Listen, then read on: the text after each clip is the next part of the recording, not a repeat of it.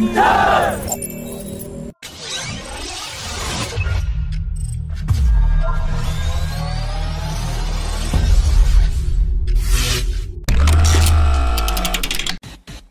has successfully tested the Indo-Israeli developed medium-range surface-to-air system today, which provides 360-degree air defense coverage against fighter jets, helicopters, drones and cruise missiles flying within a range of 100 kilometers. Officials have said that various air targets were successfully intercepted during today's test, and the tested missile was indigenously manufactured at Bharat Dynamics Limited.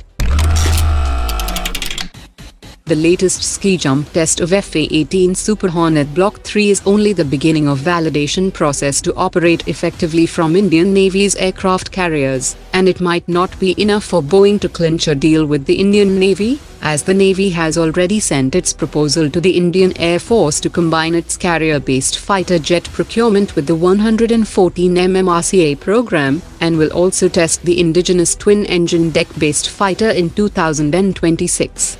The Rafale-M carrier-borne fighters have been operating from French aircraft carriers since 2000, and have already launched and landed on US carriers, and the French Navy maintains high level of interoperability with the US Navy.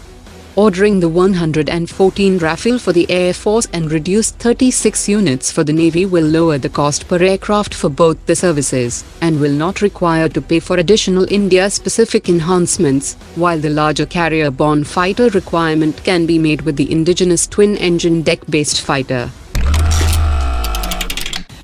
Officials have said that a new radome and infrared homing seeker for the Astra-IR variant have been developed, and assembly of the first prototype will start soon.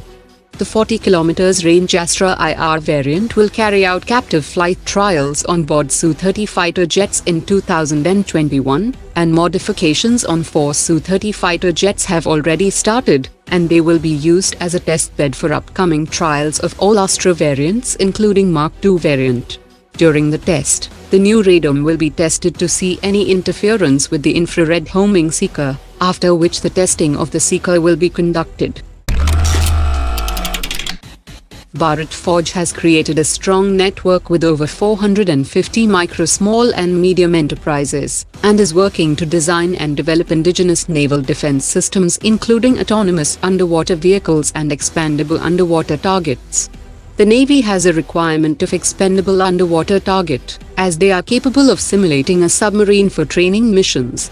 The design of the first prototype of the company's electromagnetic railgun has also been completed, while testing has started on developing a family of small jet engines, an unmanned surface vehicle, artificial-based solution for coastal surveillance, combat management system, and control systems for submarine steering gear. The issuance of request for proposal for P-75I program, evaluation of responses received from shipyards and their foreign partners, as well as price negotiations and contract signing will take a lot of time, and the contract could possibly be concluded by the end of 2023, and the first submarine will be ready by 2030. Until then, the lithium-ion batteries will completely replace the present lead-acid type batteries, and a number of new technologies will emerge, due to which the request for proposal for P-75I will require tremendous attention to detail, otherwise it would result in cost and time implications. The private sector firm Larsen & Toubro is at a disadvantage from the very beginning, as it requires to raise money at higher interest rates to make the necessary investment for submarine construction, while the public sector firm Mazagon Docks Limited has the advantage of absorbing all of its capital investment, and the luxury of falling back on the central government for any bailout situations, as every shipbuilding program faces financial or contractual problems. After stringent audits of its production facilities, quality systems and products, the Directorate General Quality Assurance under the Ministry of Defence has awarded the Green Channel status to Larsen & Toubro Defence for major naval weapon delivery systems. The Green Channel certificate provides deemed registration status to the company, and will not need pre-dispatch inspection and acceptance.